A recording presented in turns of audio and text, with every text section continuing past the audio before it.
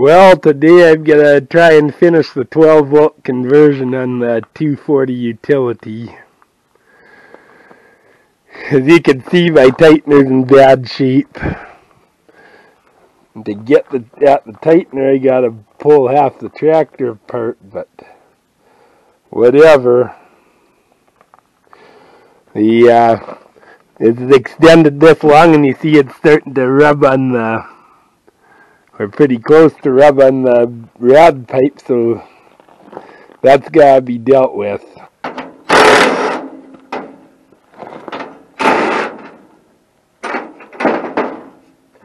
Another homemade side, but taking it off does help.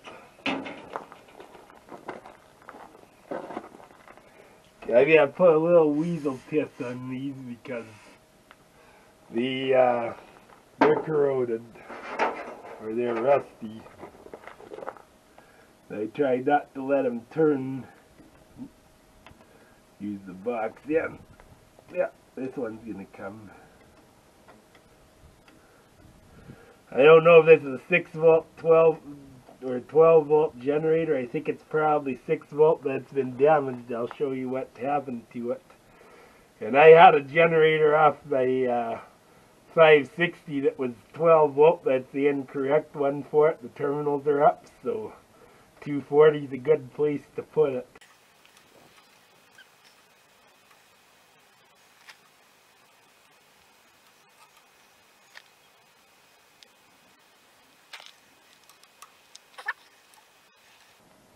No, this is. I gotta try not to twist the wire off inside if I can help it. And then I break the terminal, oh well, I guess, but it's just a parts generator anyways. I'll try this. Figured that would be a better chance than turn it by hand, actually. And I was right.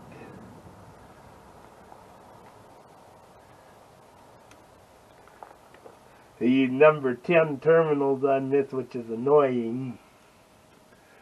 As they should have, they're number 12 studs is what these are, they're not 10s. And the terminals don't fit over them well.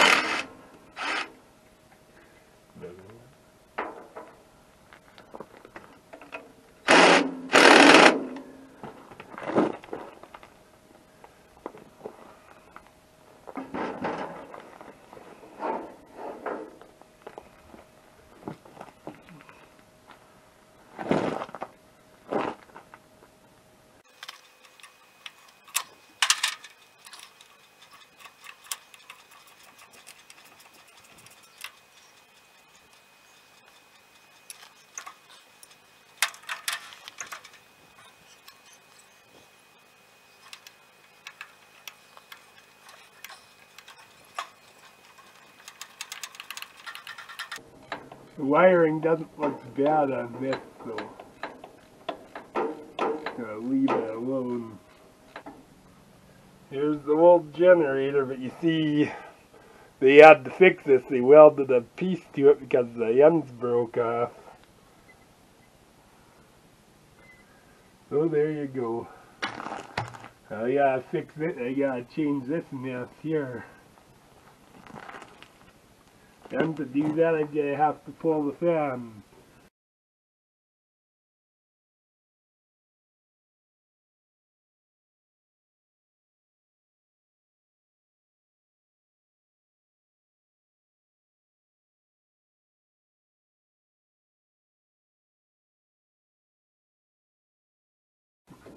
These blades on this fan are not equally spaced.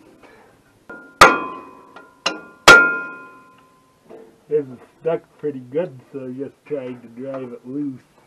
There it is. Sometimes it takes just a little bit of persuasion.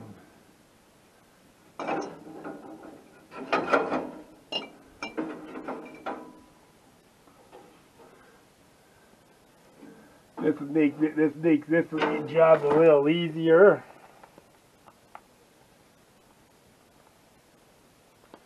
This belt's actually not that bad. It looks worse than it is.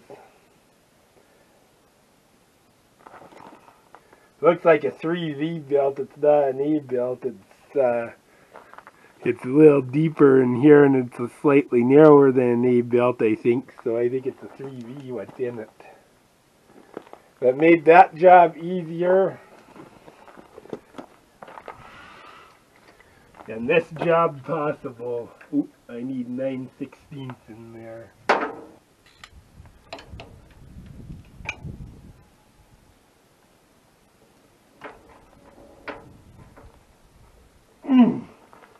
Been a day or two since that's been loosened off. Oh! I have to get a bigger ratchet. I hate to do that. I don't want to twist it off either.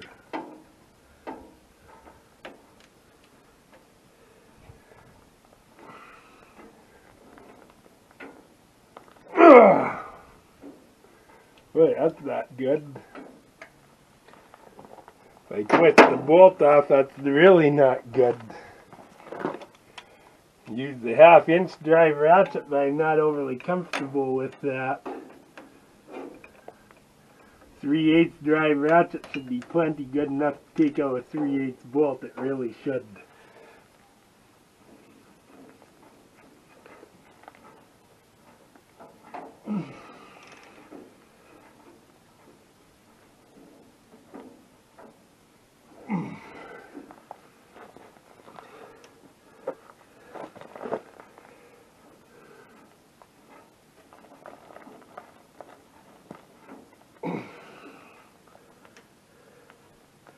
I'm starting to realize that this is why this is fixed the way it was. I don't like it, but I think I'd better leave that alone. Because if I twist that off, I gotta pull everything apart and drill it out. So I better not do that. Well, I've got to put it back together the way it was. I don't want to. I'm not taking this lightly. I just think I'm going to twist this bolt off, and then what do? I got to pull the whole thing apart.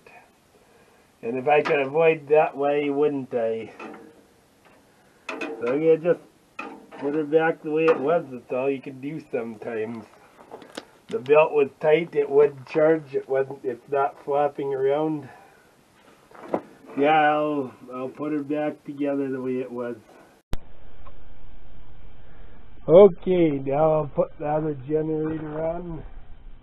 Gonna make sure I put some of this stuff on because I like it. Messy stuff, but it sure saves a lot of fighting when you have to do it again. This generator fits too. That's what I like about these. You don't know, these are kind of the same thing as what was on it, so they fit pretty good. It's a 12-volt version of the same thing.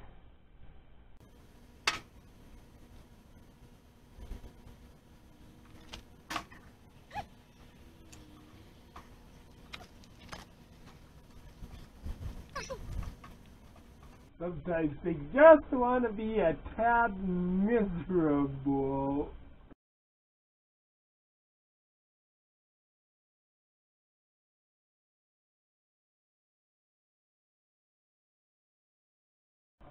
The smaller the tractor, the harder they are to work on.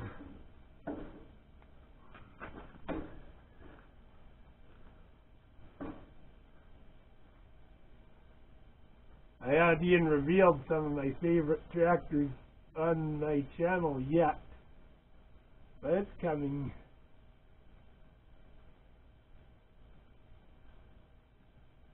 And they're easier to work on, they're well built. Yeah, of course they're red power, but they're very unfamiliar to most of my viewers actually.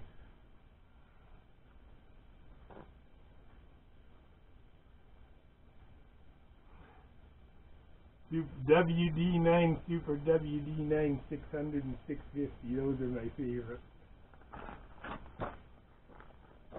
I haven't put much of them on my channel, just the 650 gas is all I've played so far, a little bit of it.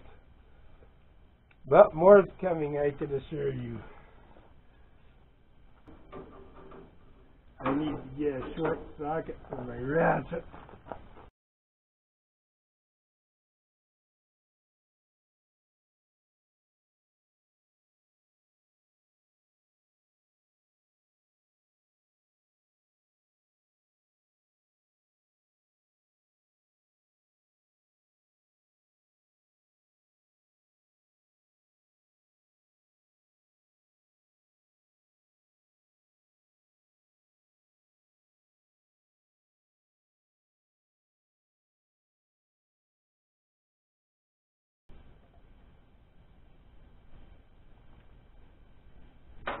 Okay, generator's on.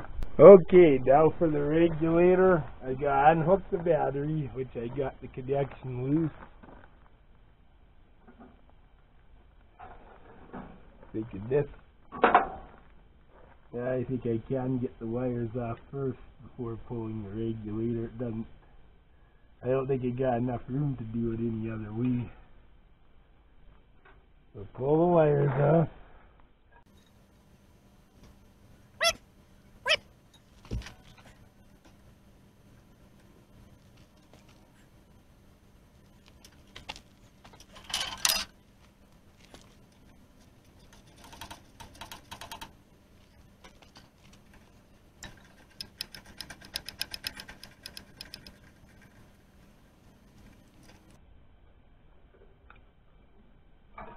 Okay, here's the old regulator off.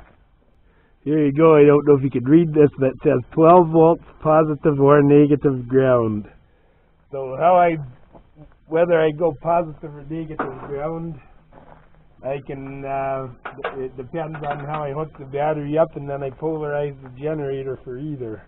Okay, this regulator's got the terminal behind, which is a pain in the ass, but it's doable. I gotta hook it up. I gotta hook my armature terminal up first, if that's the case. Or since that's the case, I should say. Got a little opera going, got coyotes right close.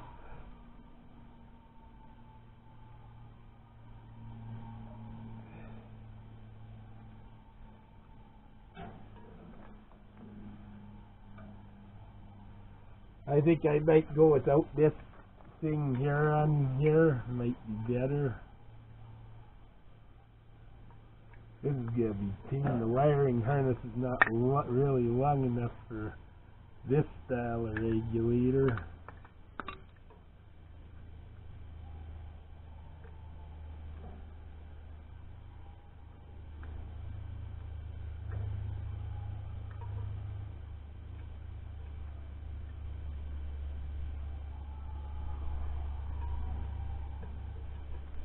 This is gonna be a real fun thing to hook up, but it's doable. The blue wire goes to the armature wire on the where gen wire is where gen terminal goes is where it is on the regulator. It says GN on it.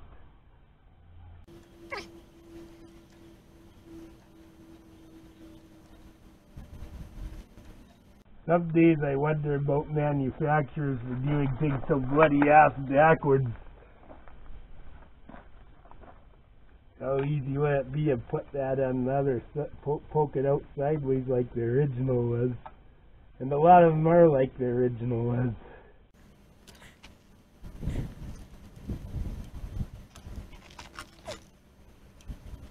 There, now the miser's done, the rest should be easy. This is the armature terminal. I did the worst first, so I could actually put this on to hook up the rest. I don't think it'll hurt anything. A tiny bit of anti-seize on.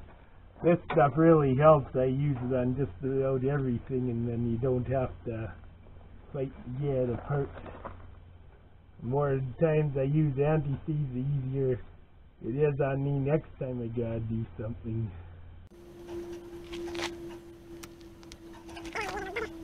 That wire being like that makes it too long, and that doesn't help either.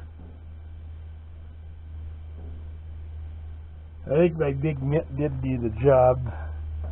I'm right in your road, I know. Sometimes I have to get in your face to get her done.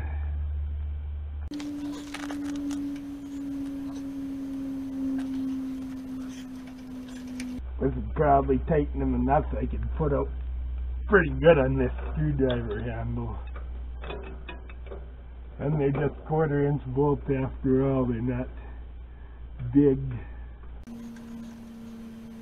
The X terminal up is the feed. I gotta do the hook up the generator first, I think it'd be easiest. This is the F terminal, and matches with the field terminal on the generator, and the wire used on international is always yellow. When they color code them, the gen wire is blue and the field wire is yellow. And here's the wire right here.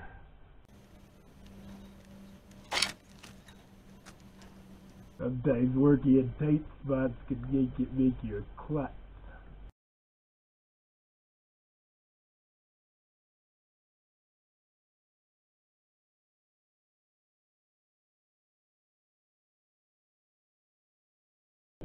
There we go. Next I gotta hook up is the big wire. That's the battery wire that goes to the ammeter. That's the bigger wire. That's the big wire, big black wire. Normally this one's faded. It looks kind of green, but they're black out of the box. That's what the factory color is.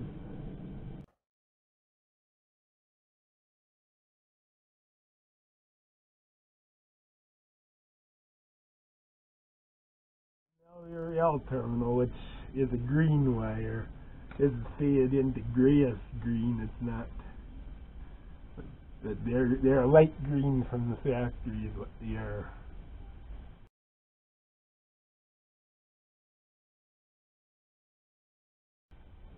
Okay, there. All the regulators hooked up. Now let's bring stuff out and I'll polarize the generator and we can try her. Okay, there again, this is negative ground, and of course with that concealed terminal I can't do the traditional way of polarizing, so I'll do the same as the 560. I'll hook this up to the battery on the positive side and then just touch your armature terminal. There, generator is polarized for negative ground. Just that simple.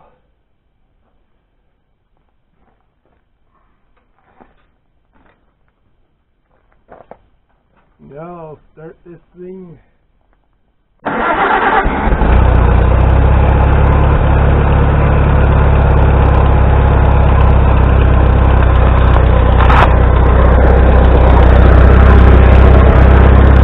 My generator is charging. Now because it shows it's discharging because, and only because that it's negative ground now, and it causes the electricity to flow backwards going to positive ground. So there you go. So God bless. I'll see you in the next video. Have a great day.